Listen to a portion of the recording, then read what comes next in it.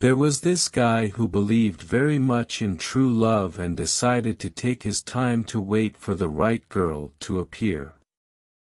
He believed that there would definitely be someone special out there for him, but none came. Every year at Christmas, his ex-girlfriend would return from Vancouver to look him up. He was aware that she still held some hope of rekindling the past romance with him. He did not wish to mislead her in any way. So he would always get one of his girlfriends to pose as his steady whenever she came back.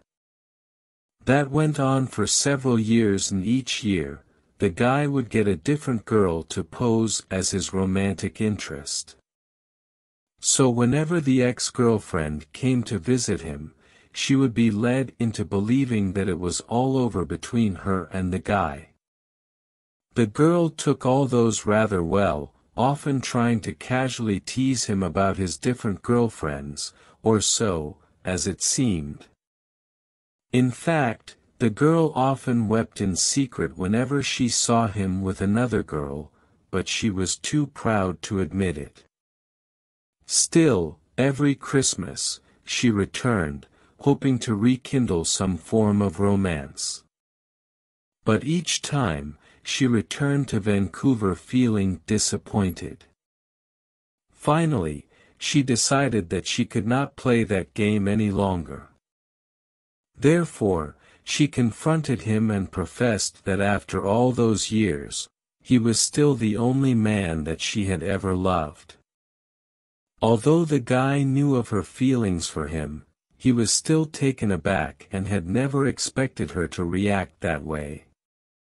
He always thought that she would slowly forget about him over time and come to terms that it was all over between them.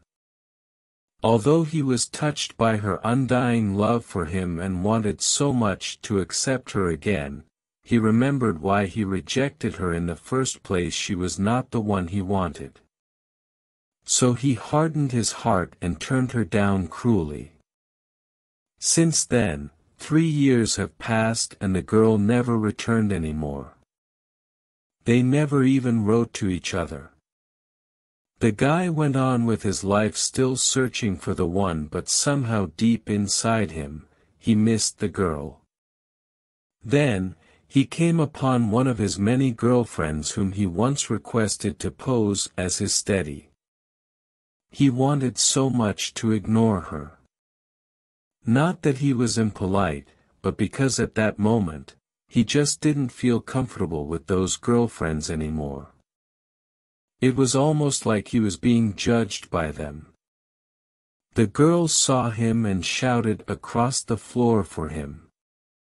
Unable to avoid her, he went up to acknowledge her. "Hi, how are you? Enjoying the party?" the girl asked. "Sure, yeah," he replied. She was slightly tipsy, must be from the whiskey on her hand. She continued, "Why? Don't you need someone to pose as your girlfriend this year?" Then he answered, "No, there is no need for that anymore." Before he can continue, he was interrupted. "Oh yes. Must have found a girlfriend. You haven't been searching for one for the past years, right?" The man looked up as if he had struck gold, his face beamed and looked directly at the drunken girl. He replied, "Yes, you are right.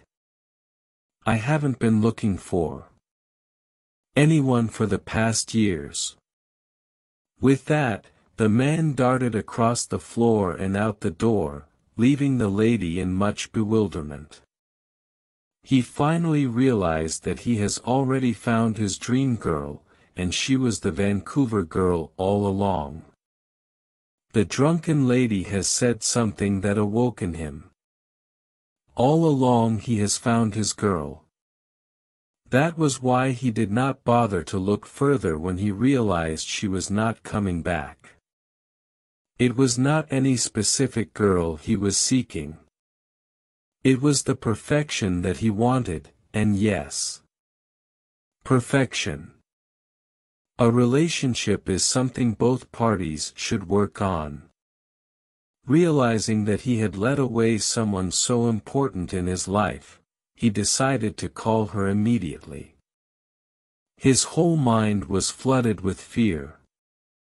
He was afraid that she might have found someone new or no longer had the same feelings anymore. For once, he felt the fear of losing someone. As it was Christmas Eve, the line was quite hard to get through, especially on an overseas call. He tried again and again, never giving up. Finally, he got through precisely at 1200 midnight. He confessed his love for her and the girl was moved to tears. It seemed that she never got over him. Even after so long, she was still waiting for him, never giving up. He was so excited to meet her and to begin the new chapter of their lives. He decided to fly to Vancouver to join her. It was the happiest time of their lives. But their happy time was short-lived.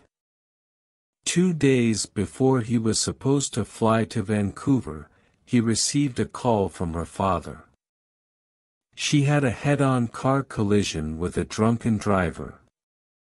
She passed away after 6 hours in a coma. The guy was devastated, as it was a complete loss. Why did fate play such cruel games with him? He cursed heaven for taking her away from him, denying even one last look at her. How cruel he cursed! How he damned the gods! How he hated himself, for taking so long to realize his mistake. That was in 1996. Moral: treasure what you have.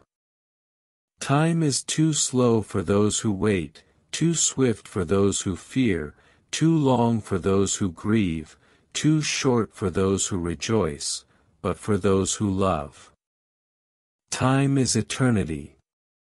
For all you out there with someone special in your heart, cherish that person, cherish every moment that you spend together with that special someone, for in life, anything can happen at any time. You may painfully regret it, only to realize that it is too late.